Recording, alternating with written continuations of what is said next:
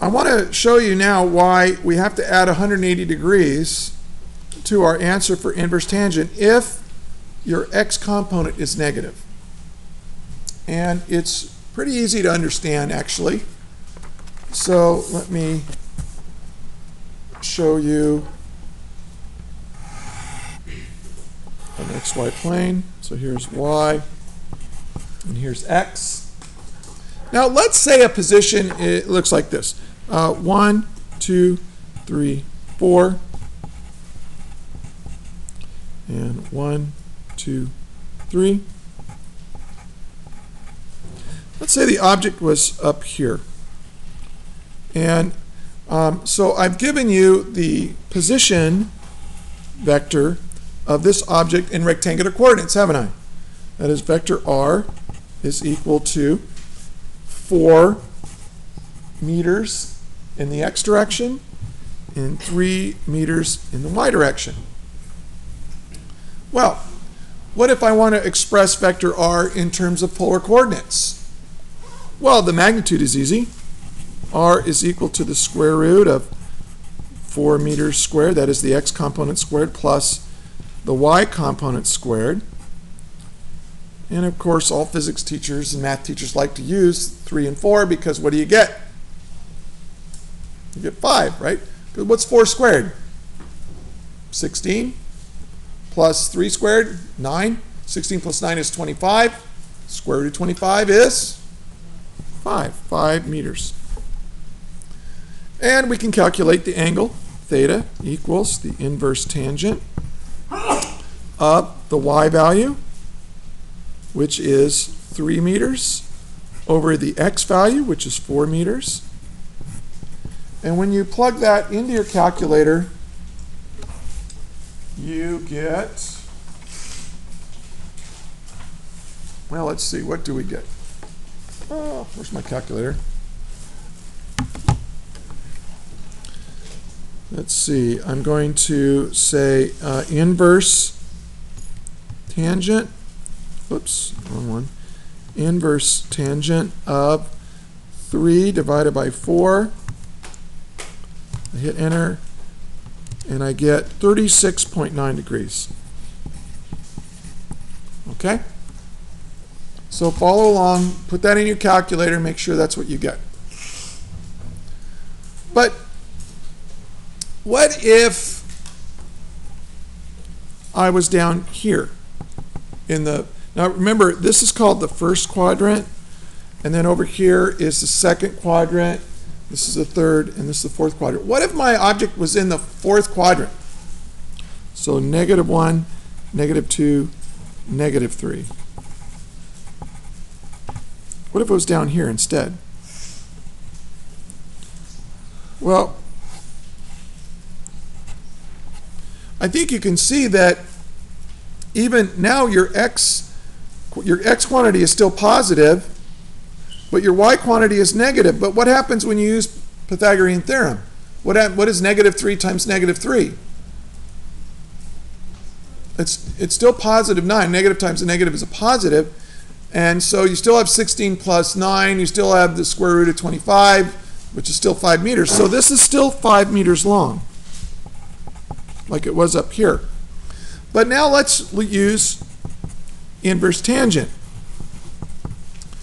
And if you say, okay, well, y is -3 meters, and x is positive 4 meters, and when you plug that into your calculator, you're going to get -36.9 degrees.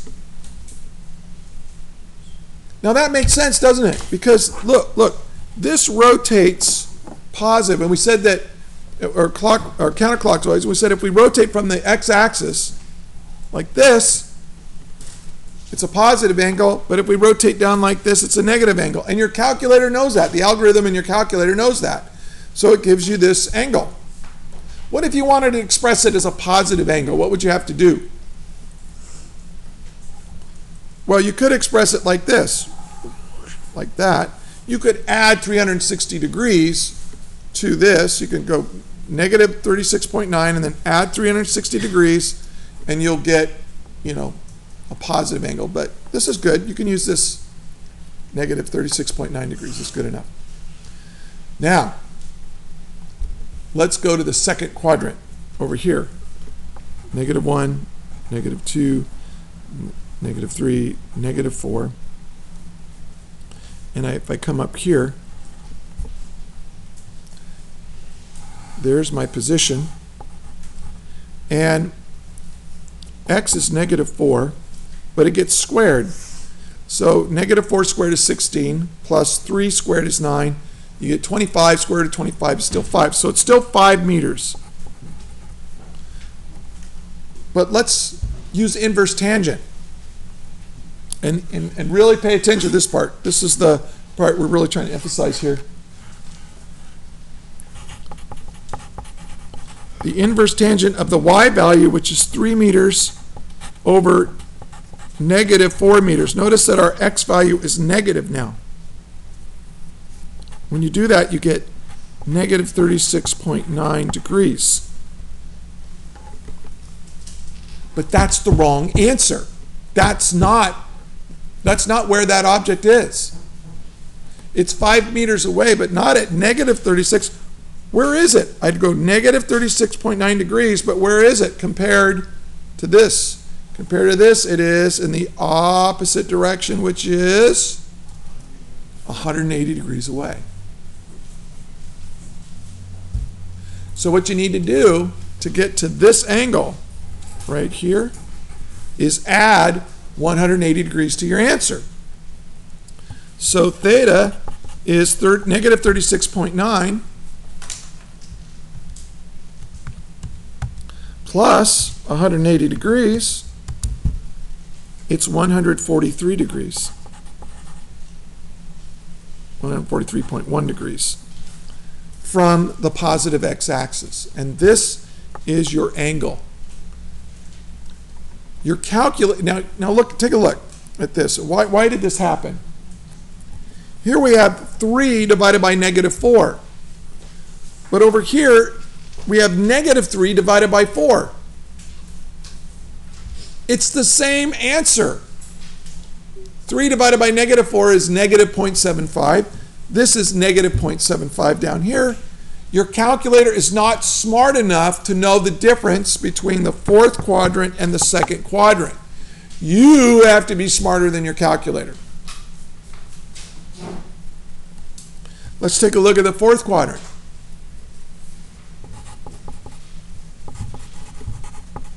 Well, if you're down here, you're still 5 meters away from the origin. But what angle?